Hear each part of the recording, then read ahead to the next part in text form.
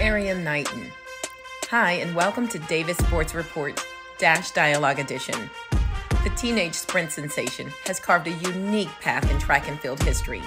He has twice broken Usain Bolt's under 18 and 20 records, and in 2021 trials, he dared to challenge Noah Lyles as the new king of the 200 meter and won bronze.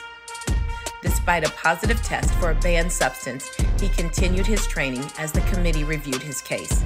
And after a thorough review, Knighton was fully exonerated. Now he's back with a vengeance, securing his place in the 200 meter men's finals at the Olympic trials with a time of 19.93. 20-year-old Erriyon, known for his blazing speed, is set to showcase his talents and aim for Olympic glory. However, it will not be easy in a stacked field where only the top 3 will make the Olympic teams. In the finals, we have Lyles, who clocked 19.60, breaking Michael Johnson's long-held trials record to earn his final spot.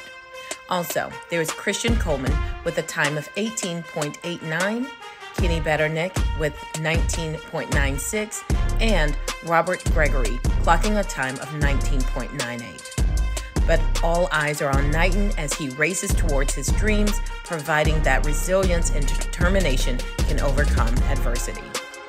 Thank you so much for watching. Please hit the like and subscribe for more on the Olympics and so much more.